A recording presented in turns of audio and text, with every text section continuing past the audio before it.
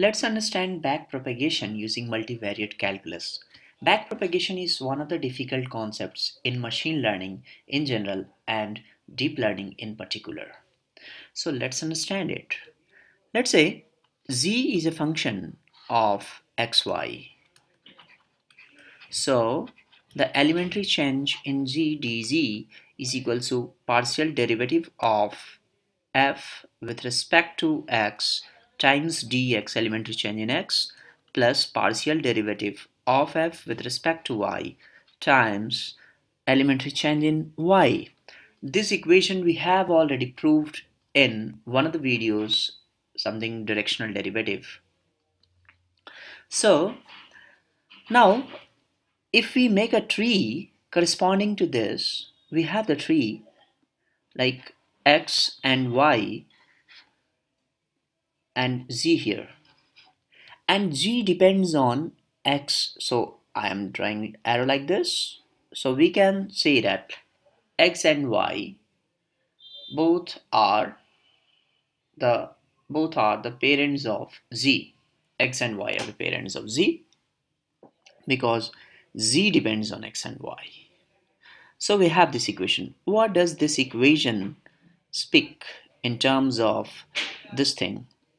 So elementary change in z due to the elementary change in x is this part, del f over del x times dx, and elementary change in z due to the elementary change in y is this part.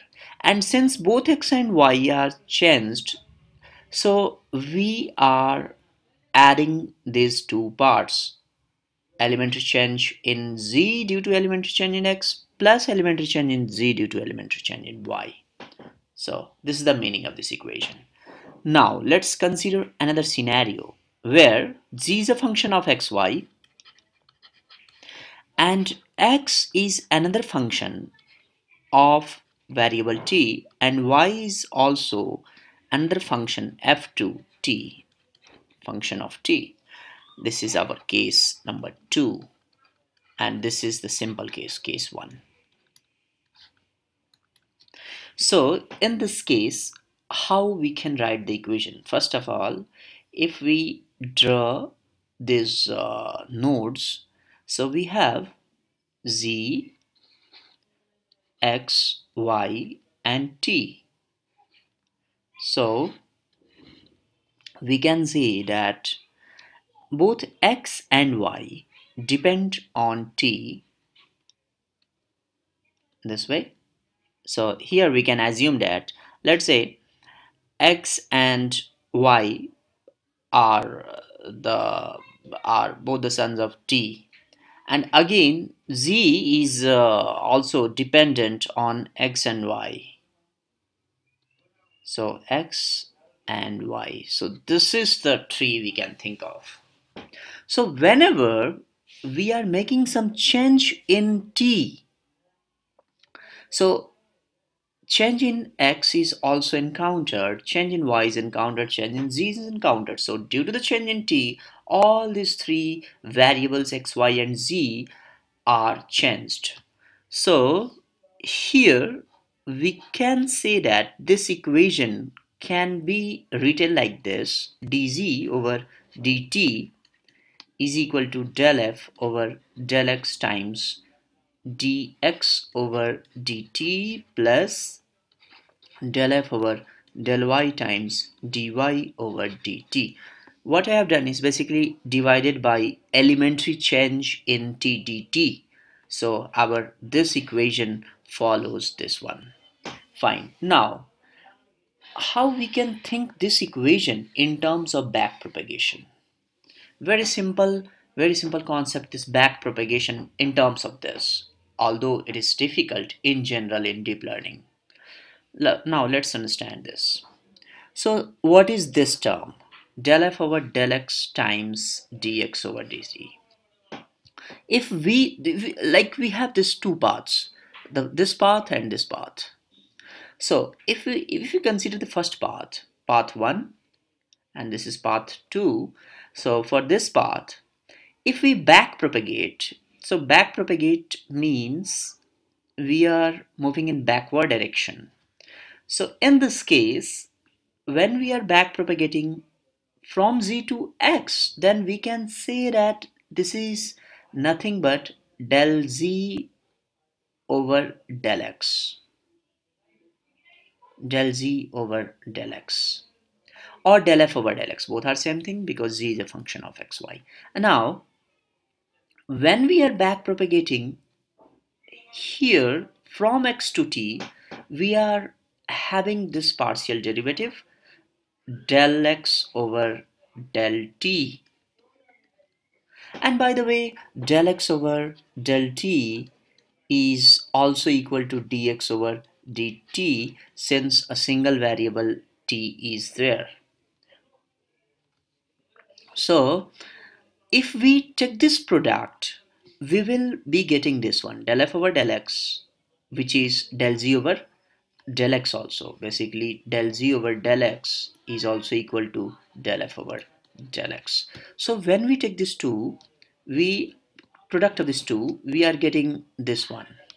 So this is nothing but the chain rule in calculus. We have already studied in differential calculus. So when we backpropagate from g to x, we encountered a partial derivative of del z over del x, and from x to t, when we backpropagate, we encountered a partial derivative of x with respect to t. Then what we did, we multiplied this, and this is the chain rule. And from the second path also, in the similar fashion, when we backpropagate from z to y, we'll be getting del f over del z over del y, or del f over del y. So this is del z over del y, and backpropagating from y to t will be getting del y over del t. And now you check the product. And again, dy by dt is equal to d del y over del t. When you take this product, again you are getting this. And then we have to sum them up. Why we are summing them up? Because we have these two paths, and the change in t is propagated through these two paths. So whenever we are making some change in t, so change in g is encountered, and it is propagated from the first path and the second path. That's why we are summing them up. And this is the essence, this is the crux of the backpropagation using this multivariate calculus. This is our case number 2. And let's consider one more difficult case, that is case 3. And this case will surely make understand every nuances in backpropagation. Let's consider that z is a function of xy and x is a function not only of the variable t, but let's say this is a variable s and t, two variables. So x is a function of s and t, and y is a function of s and t. And let's consider this f1, f2, because all this f1, f2 are different functions. So what tree we can think of? We have here x, y, and z, and here we have s and t. And now x depends on both s and t, so I am drawing like this. And also y depends on both s and t, so I am drawing like this. And then z depends on x and y, so I am drawing like this. So we have this tree. Z is dependent on x and y, and x and y both are dependent on s and t. Now we have to write this derivative, or the partial derivative of z with respect to s and partial derivative of z with respect to t. So how we can write and what does it mean using the back propagation? So here, if we backpropagate, if we backpropagate from z to x to s, first let's consider we are just making change in s. So due to the change in s, we have two paths. This path s to x to z and the path s to y to z. Now, when we backpropagate from z to x, we'll be writing del z over del x. And when we backpropagate from x to s, we will be writing del x over del s. And the chain rule says that when you have to find the partial derivative of z with respect to s, then you take its product. So the product will be del z over del x times del x over del s. So this is the chain rule. And since we have another path also, this path, this red, green, s to y to z. So when we are back propagating from z to y, we will be getting del z over del y. And back propagating from y to s, will be getting del y over del s. So the change is propagated from these two paths, so we are adding them up. So it becomes del z over del y times del y over del s.